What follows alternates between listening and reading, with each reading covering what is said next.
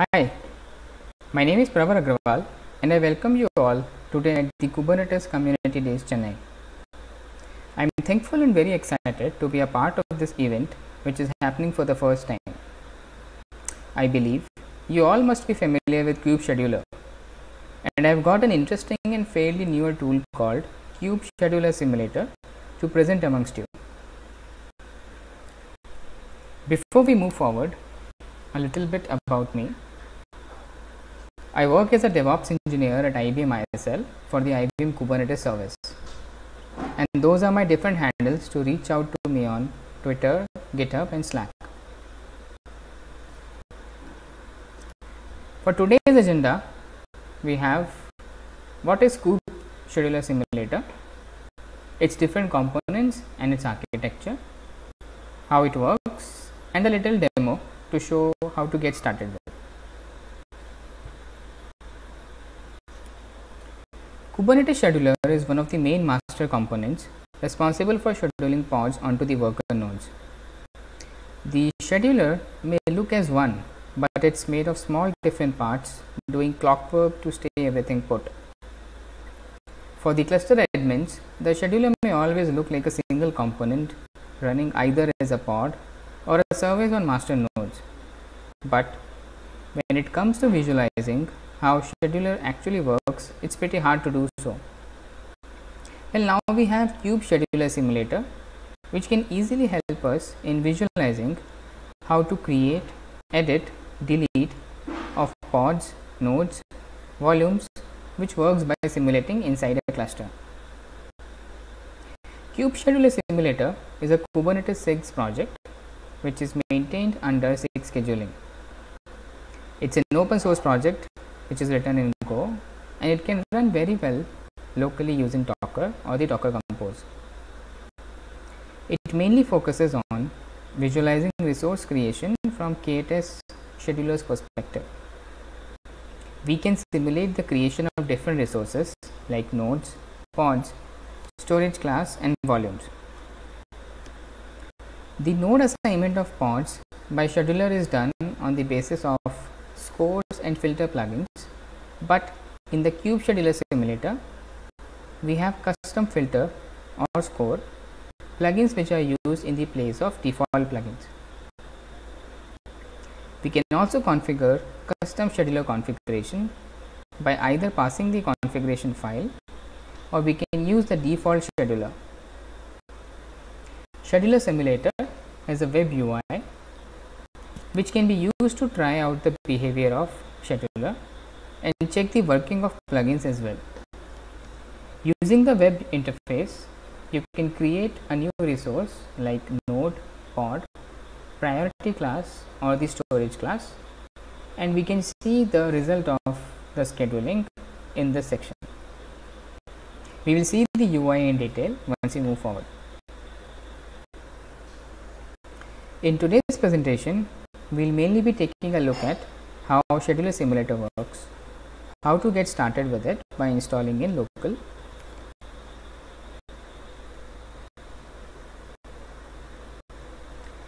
Let's take a look at the different components involved in the Kube-Scheduler-Simulator. Once the Kube-Scheduler-Simulator is bootstrapped using the Docker Compose, it basically creates three containers. One is the HCD server, another one is the simulator server or the actual backend server, and the other one is the front-end server. The backend server, which is also called the simulator server, executes the Kube API server at first. Since the Kube API server is the brain of any Kubernetes cluster, it is followed by the persistent volume controller, which will help in maintaining the persistent volumes across the cluster. Then it also triggers the scheduler, which is the default scheduler which comes with the Kube-Scheduler-Simulator, and then the simulator server is initiated, which will help us in actually visualizing how the different resources are scheduled inside the Kubernetes cluster. We also have a web UI, just like we saw in the previous slide, in the HCD server, which acts as the default data store for the whole project.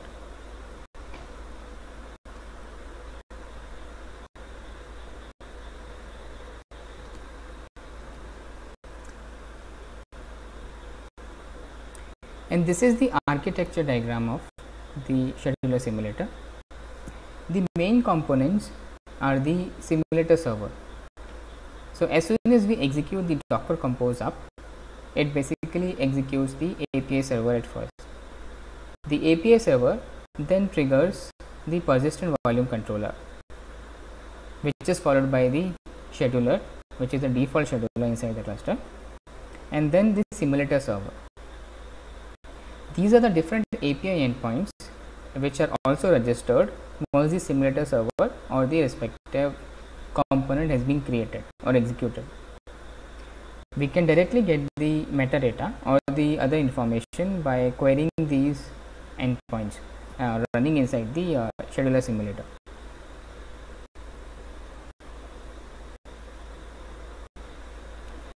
For the installation, we can simply give the following command by after cloning the project into our local, which we'll just see in the demo, which is the make docker build and up, and it will start building all the 3 containers which involve the HCD, scheduler simulator, and the front end.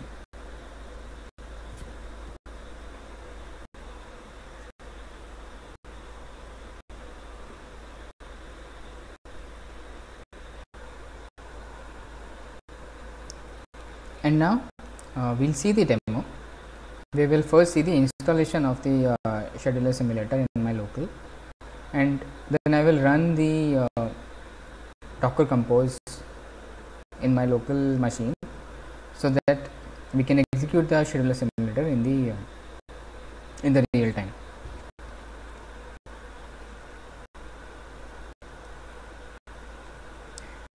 So I'll follow the guide as mentioned in the scheduler simulator GitHub repo. So we basically need to clone the project, and then we'll simply give the command as mentioned here.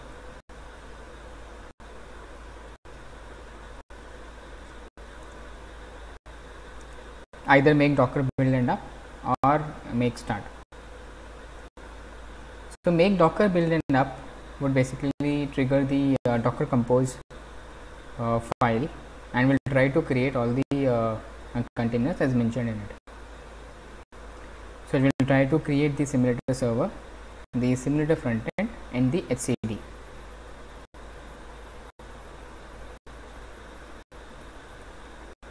In the interest of time, I already have the project cloned in my local, and I will try to run the docker compose command.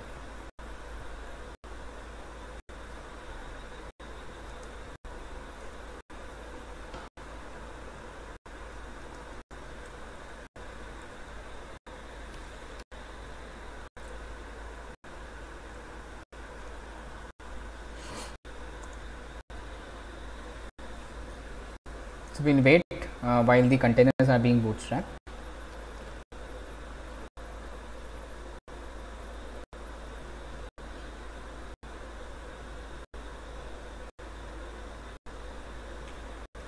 And it is done. So you can see that 3 new containers have been added just now, whereas the first one is mentioned, it's of HCD running at the version 3.4. Then the simulator server, which is the backend server for our project, and the simulator front end, which will be running the simulator UI. So UI would be accessible at the port 3000.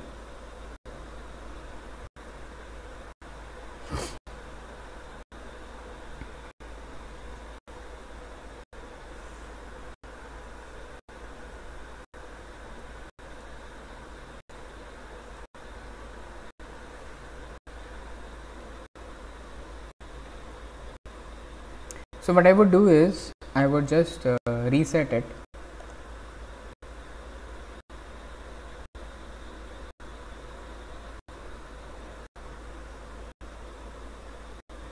and I will delete the existing resources, and then we'll try to create fresh resources from scratch. So you can see on this UI, we can basically create either a new storage class, new priority class, new persistent volume claim, or the new node or new pod. So we'll start by creating new nodes. So once you click on the new node option, it will basically give you an editor where you can put in the details of the memory specification or the CPU you want your node to be configured with. So I will not change it and will try to schedule it with the default values.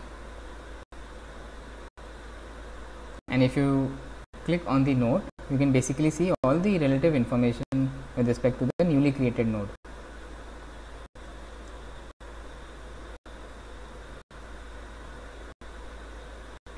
So it says that the phase is running for the node. Now I will try to create another new node with the same configuration.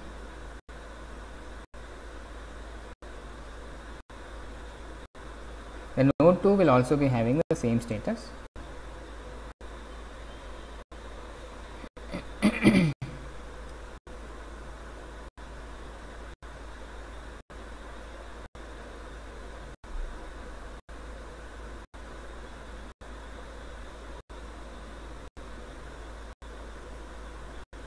Now I will create a new pod. So by default, the pod which will be created will be based on the pause container image.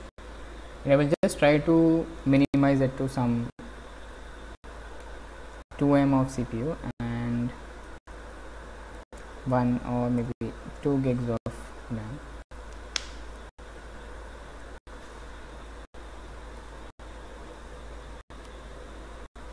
And you can see all the other default information mentioned, which is the termination message path, image pull policy, and then the DNS policy, and then I will apply.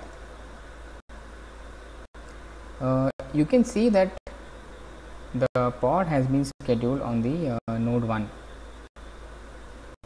and now I will create another pod with a little change in the configuration. I will keep it as 5M and 5 gigs of RAM.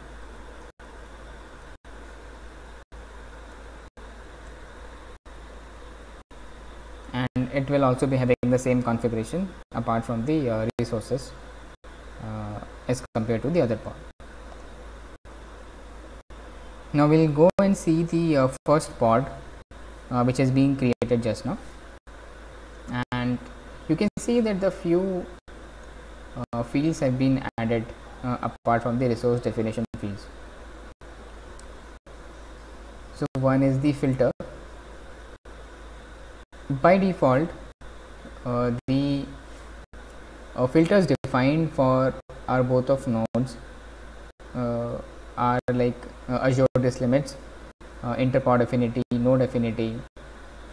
So these are all the by default filters which are defined as the as part of the Kube-Scheduler basic configuration. And then if we check the score, so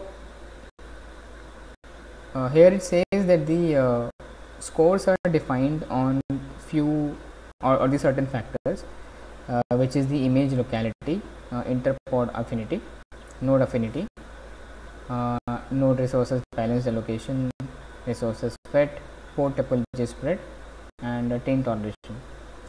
But in our case, since we did not define any of the interpod affinity or node affinity or even port topology spread, so we could see that the values are termed as zeros in that case.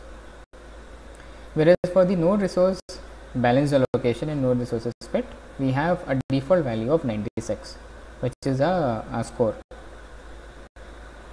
And then at the end we basically have a sum of the finalized or the normalized and the applied plugin scores. So here we can see again that balanced allocation and resource fit are again as 96, but the pod topology spread and taint toleration have been termed as 100 and 200 for each node.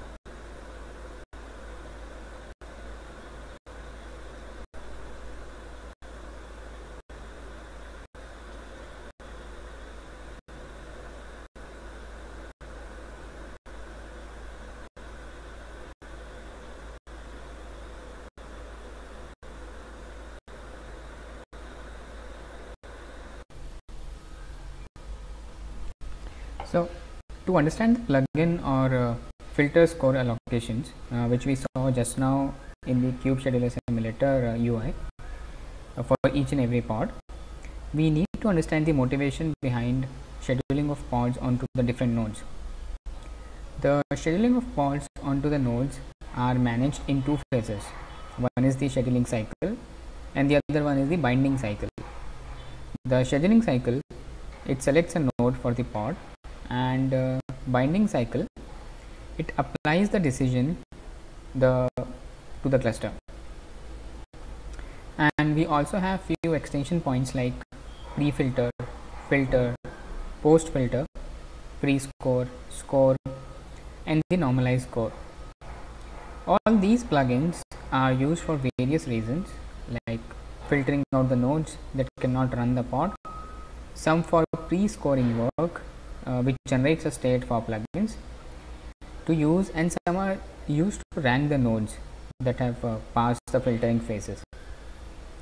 The scheduler, it eventually calls each scoring plugin before it binds the pods onto the respective nodes, and the allocation is done based on the best score value calculated.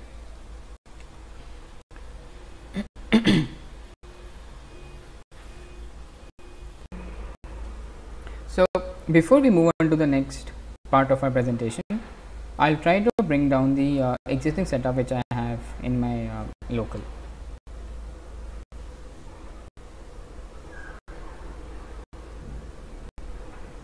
And to do that, I will basically call a docker down command from the make file.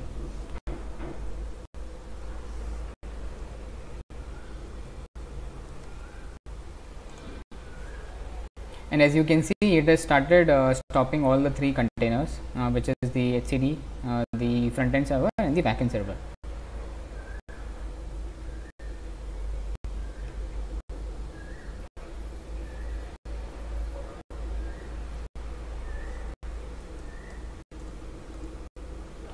And it is being cleaned up now.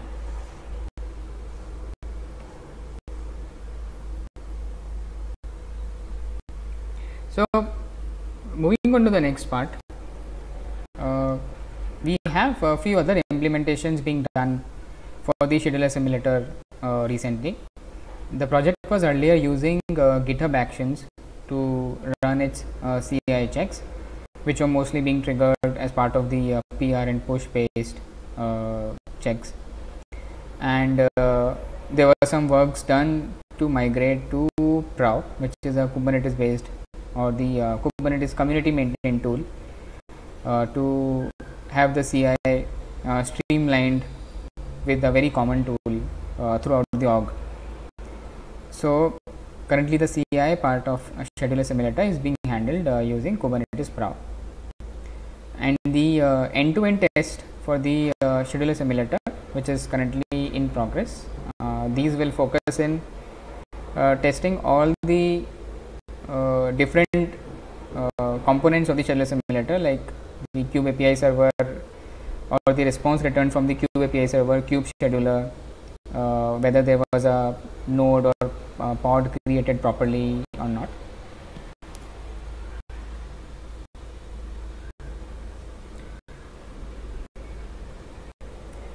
So, if you are interested in knowing more about the scheduler simulator, you can always follow the project link. There is a whole lot of documentation available, which will be helpful for the beginners to get started with. There's a guide mentioned in the mentioned in the README of the project, which will help in getting started on how to use Scheduler-Simulator, how to bootstrap it locally.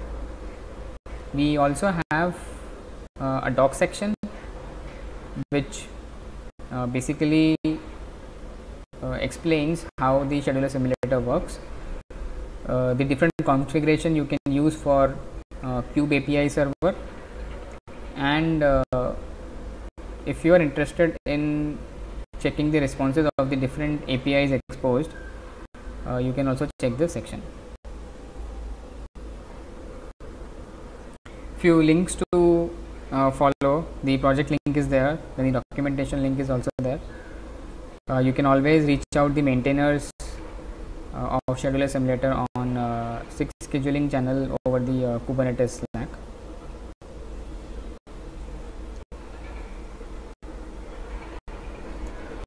And that's all for the presentation.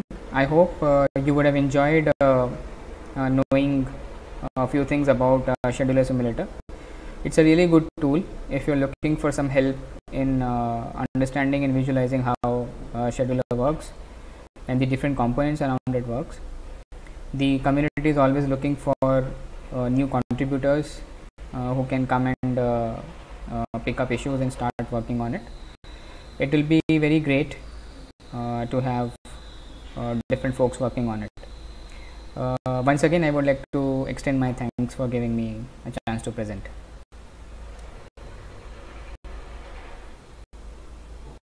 Hey Pravar, thanks for the insightful session. It was really helpful, and in the end, you said like you are welcoming contributors. So one question that I have around is, what is the skill set that you're looking for? As in, like, say, if I have to be a contributor, what is the minimum requirement that you would expect for us to contribute in your space?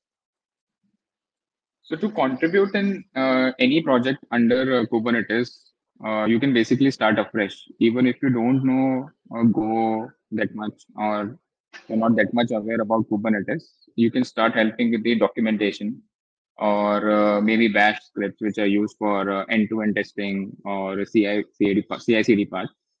So there is always way up the ladder from there.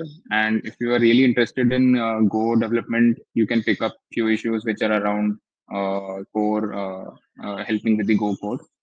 Otherwise, in any of the project under Kubernetes, you can find your way in. For Scheduler Simulator, similarly, you can always help in the documentation part. There is front-end part, which you must have seen just now in the presentation. If you are good with JavaScript or if you have keen interest in that, you can also pick up issues around there. Then we have APIs written in Go. You can pick up issues around there as well. And there is a lot of work going on with respect to end-to-end testing, which I mentioned.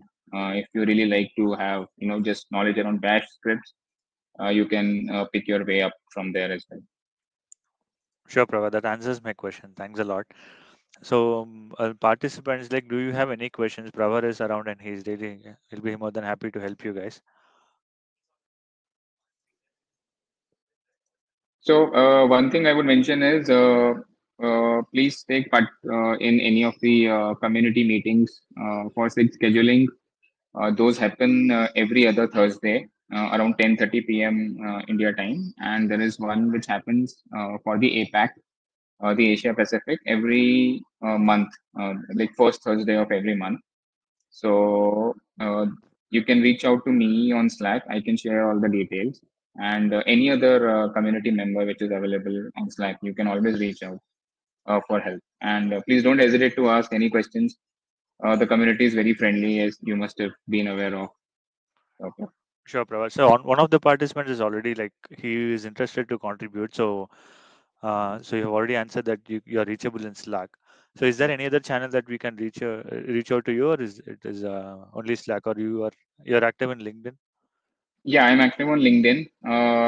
My Gmail email address would be there, or I can have them via you. The other ways would be Twitter. I'm active on Twitter as well these days. So, yeah, Cool. like all these 3-4 things. Cool, Pravar. I have a personal question. I'll wrap it up. I'll have the last question. So I like this idea of simulator. So what was the starting point? As in, like, what was the spark to come up with a simulator? Because generally people don't. We all tend to work in CLI, and we generally don't, or rather, not have the requirement to have a simulator as such. But how do you think that you want to come up with a simulator, and where did this idea come up from? So, I may not be the best person to answer this because I am not the one who started this project.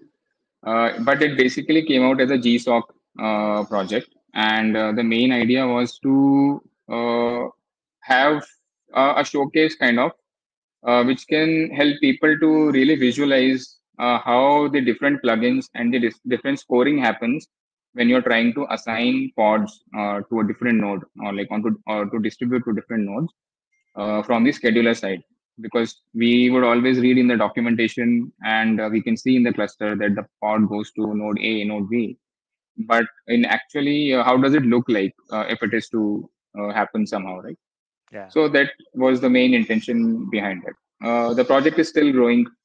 We are adding different new components, different support for different custom plugins. You may be able to write your own simulator one day. So yeah, it is cool, growing from there. cool, sure. Sure. Thanks a lot, Pravar. You have answered all the questions, and the session was very insightful and helpful. I Thank hope the you. participants are benefited as well. Thanks a lot. Thank you. Have a good day. Bye. Yeah, you too. Enjoy rest of the session. Yeah, thanks. You too.